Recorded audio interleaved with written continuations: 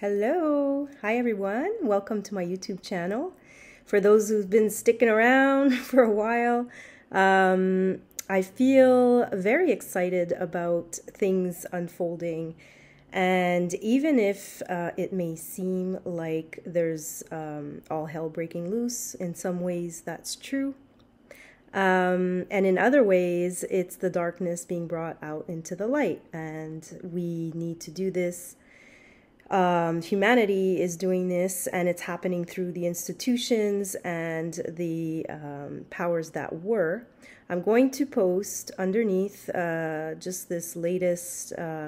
It's amazing because a few soul friends that are together in this consciousness, this war on consciousness that's been happening for such a long time, and have seen right through it and have not consented right from the beginning, and continue to do so and speak our truth no matter how many interferences and all of that are happening. If you don't stand for something, you'll fall for everything that is being, thrown at us left and right as to how we're supposed to live our lives, what we put in our bodies. And, I've been promoting organic food for, I don't know, most of my life, I guess 30 years now. And knowing that these GMOs are bullshit and toxic and dangerous and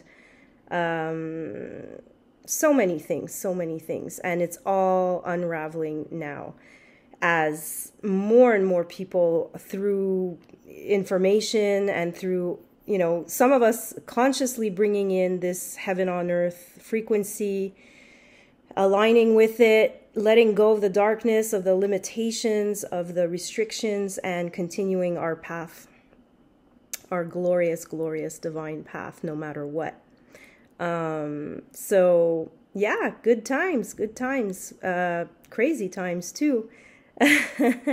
And yet here we are, here I am that I am, and there is no going back to fear in any way, smallness, not speaking our truth because we're going to be muzzled with masks or with, family shutting us out, being suppressed, being whatever.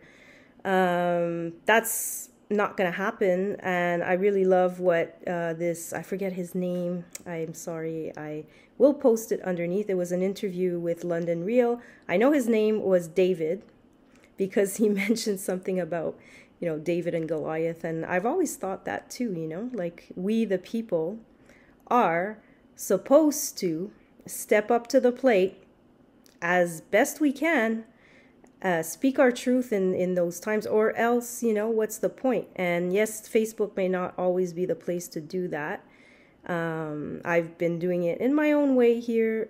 Obviously, it's about spreading love over fear and all of that, and continuing our journeys of,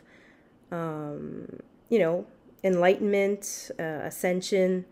This is the time to do that. And I feel good. I feel aligned with my own truth. And again,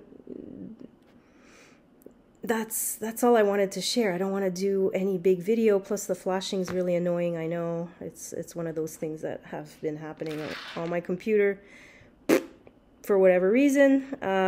Sorry, it's for... But anyways, still continuing to speak the way I feel like speaking when it wants to come through, when I want to share, when maybe there's one person here that's going to hear it and put it on their, and let's spread this this amazing information that the rhinoceros is dead. The rhinoceros is dead. That's the whole point. It's already finished. It's already done. It's already collapsed. And we don't have to fear that anymore. Of course, it's flailing and there's a lot of things. This is what was in the video with London Real and this interviewer. that really nailed it, I think. And since we are the storytellers, we get to come in here and write the script, and we don't like that script. It's not for us. It's not, you know, we're here for unity, love, brotherhood, the brotherhood of man. This is the time for us to stand together and protect our children, protect our future. Now is the time to do that, right now. So take care, be well, and stand up for freedom and your human right to breathe and live in a healthy, sane, natural, organic way. Thank you. Bye-bye.